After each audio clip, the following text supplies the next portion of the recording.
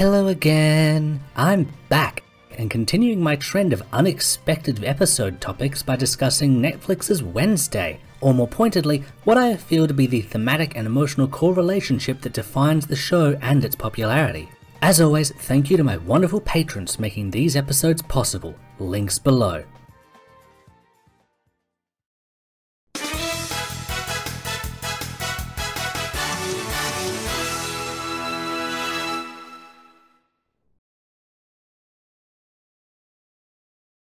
Now, a quick primer. Wednesday is part of the wider Addams Family media library, which covers short comics, TV shows, movies, and 3D films. The basic premise of the Addams Family was to be a parody of the archetypical all-American family. As a result, they are...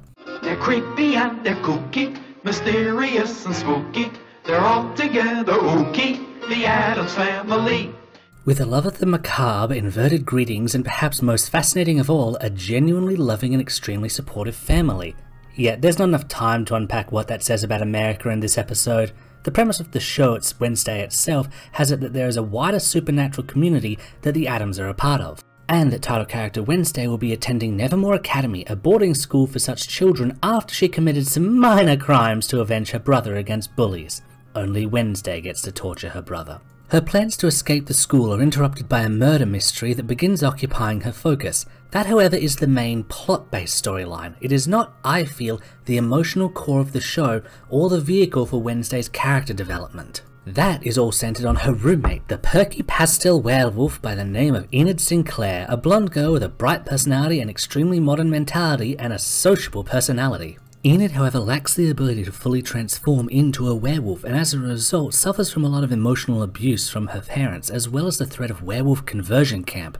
Make as much or as little from that as you wish. As far as I am aware, she has no legacy in the wider franchise like Principal Weems, but she is something of a homage to the girls that Wednesday was often contrasted with across various films and movies. She is also, however, an inversion of that very character type, where in most Addams Family stories, such characters would usually be hostile to the Addams for not being finger quotes normal, or would be inspired by the Addams' unconscious rejection of social norms.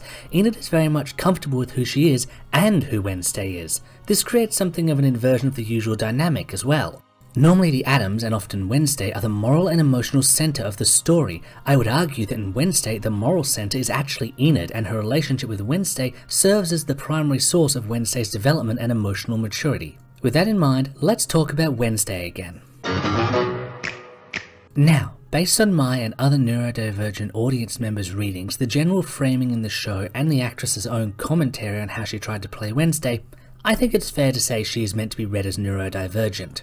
One of the first questions one must ask in this situation is, did they do a good job? And honestly, I think so.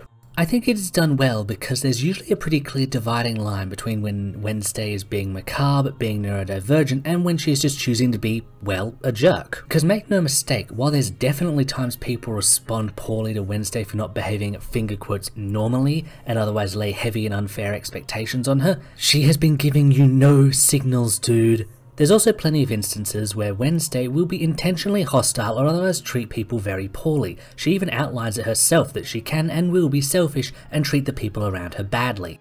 One might think this shows emotional maturity, being aware of one's character flaws, but while self-awareness is a step on the road to maturity, it's far from the first or the last. This stance is pretty much peak immaturity, crossing one's arms, stamping one's feet and saying, "Take it or leave it.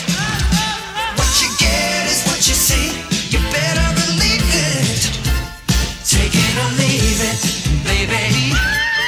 Take it or leave it." Yes, that was entirely necessary. And this attitude even extends to her own parents, which leaves one with the impression sending her to Nevermore is perhaps the first time they've ever really tried to moderate rather than indulge Wednesday. Other characters also try to get Wednesday to behave as they want, but all pretty consistently fail, as it's usually less about making her consider others' feelings and more just a desire to make her fit into a mold. The exception to this is primarily Enid.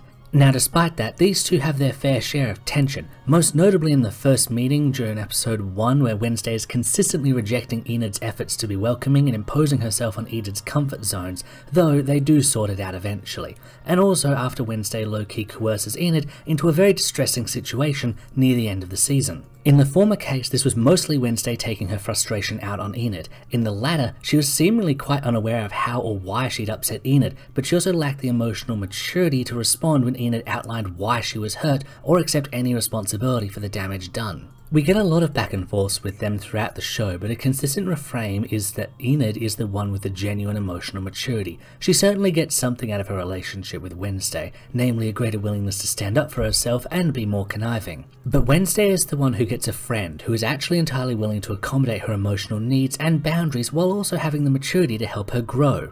Respecting Wednesday's boundaries, I think, is one of the key things I love about the relationship.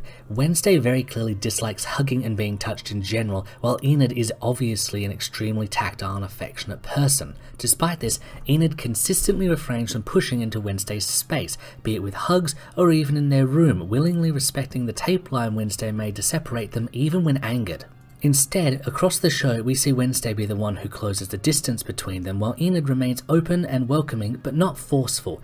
This is also seen with her accepting Wednesday's general personality, like inviting Wednesday to cheer in an event, but shifting it to a glare. This isn't her being snarky, it's a genuine effort to both encourage Wednesday out of her comfort zone and do something fun, while also doing so in a way that is distinctly Wednesday. By the same token, Enid is quite happy to outline when Wednesday is just being rude for the sake of it and will stand up for herself and push back. In essence, she's imposing the kind of boundaries Wednesday never dealt with before and that forced her to treat Enid with respect if she wanted to retain their relationship.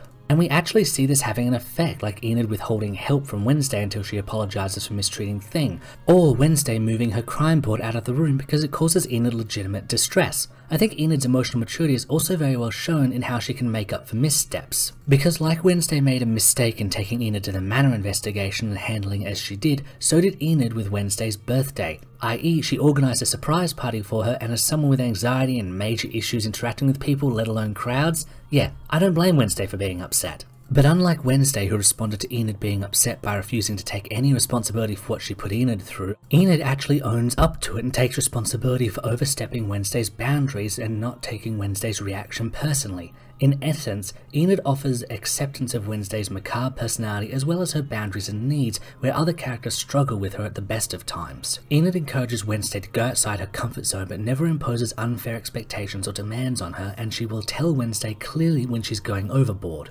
And through her influence, Wednesday does show increasing maturity across the series, becoming less isolated and more considerate, all while never giving up what makes her Wednesday, without ever having to become normal to be accepted. So yeah, I can see why people like the show, and more why so many took to the romantic potential of it.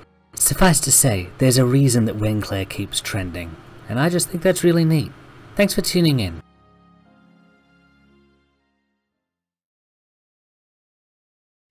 And that's all. If you would like to support my work, please check out my Patreon linked below, or check out my Ko-fi to commission 3D models. Thanks for stopping by.